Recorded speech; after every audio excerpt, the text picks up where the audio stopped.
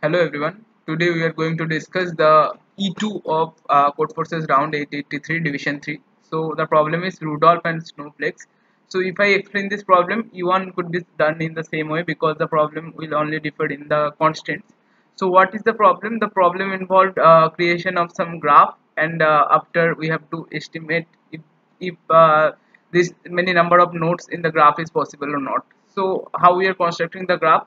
These three lines are quite confusing statement, I can say. The third statement especially, it took a lot of time for me to understand what it tries to say.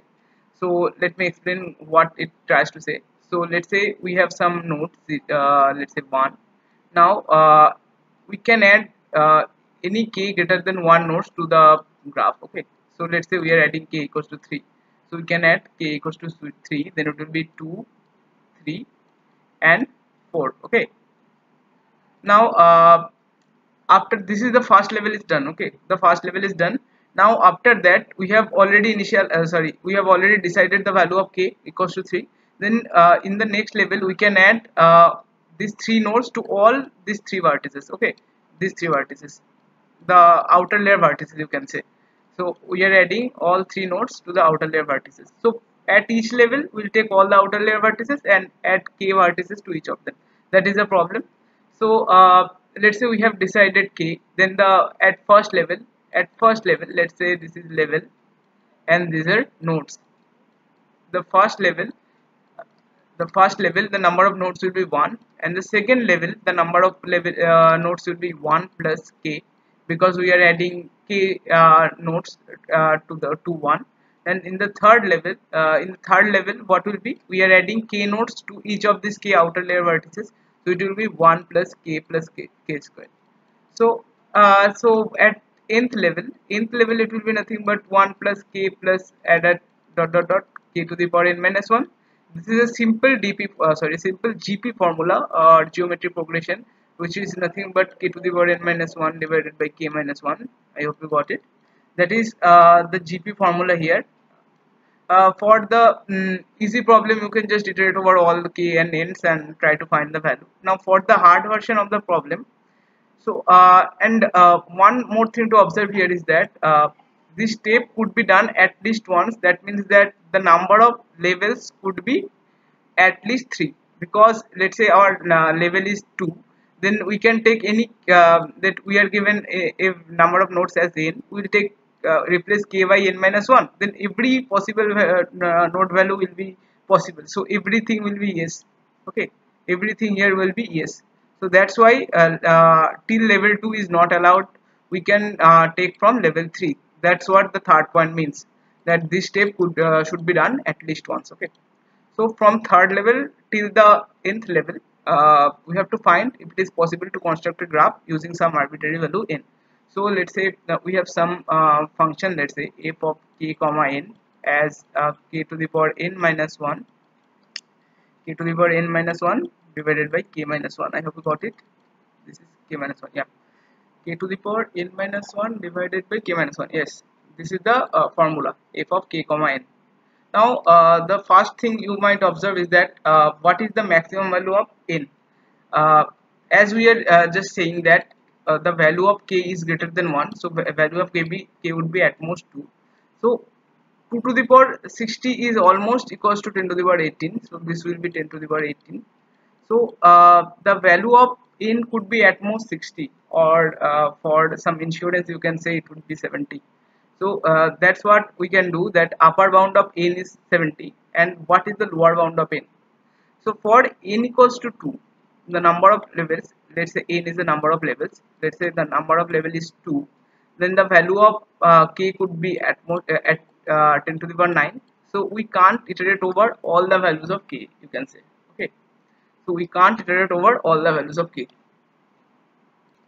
So I hope you got it. What I am trying to say, is that we can iterate over all the values of levels. The levels could be at most 70 or 60, you can say. For insurance we are taking 70. So we can iterate over all the levels, but for every level the maximum value for level 2 is 10 to the power 9, so we can't iterate over all the values of k. Then what we can do? So then what we can do, you can say that for, let's say we are fixing one value of n. Now for a certain value of n, this function f of k, let's say f of k for a certain value of n is an increasing function, you can say, because we are increasing the value of k, the fk value will increase. So this is an increasing function. So for any increasing function, what we can do, we can apply binary search. So what is our solution approach? Our solution approach is nothing but we are iterating over all the values of levels. The first level, from third level to 70th level, you can say. And for every level, what we are doing, we are finding the possible value using binary search on the value of k. Okay.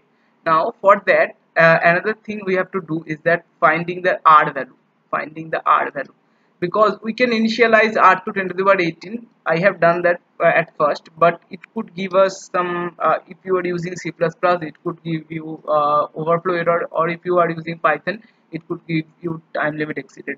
So what we have to do, we have to find some, estimate the some value of r. So what we can do, this is k to the power n minus 1 by k minus 1 is less than equals to 10 to the power 18.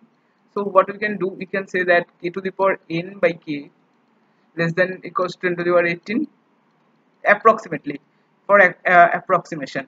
Now k to the power k is less than equals to 10 to the power 18 by n minus 1. So we can do this thing, and we can add some arbitrary value. I'll show you my code now. What I have done is that we are iterating over every value of level, and we are doing the same thing. Infinity is 10 to the power 18. We are taking infinity to the power 1 by n minus 1, 10 to the power 18 to the power 1 by n minus 1, or 1 by level minus 1. That's what I am doing here.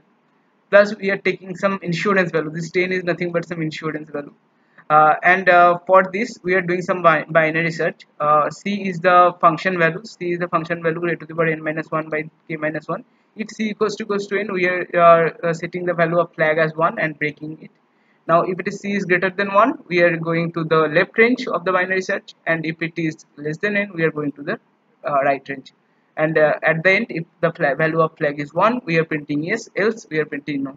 So this problem is quite straightforward. You have to find the first observation will be to optimize the value of level. The maximum value of level you have to identify. The first trick will be to understand the problem statement. That will take a lot of time, I think. And the second thing is to observe is that the constant on the number of levels, and the third thing to observe is that this function is strictly increasing and we can apply binary search.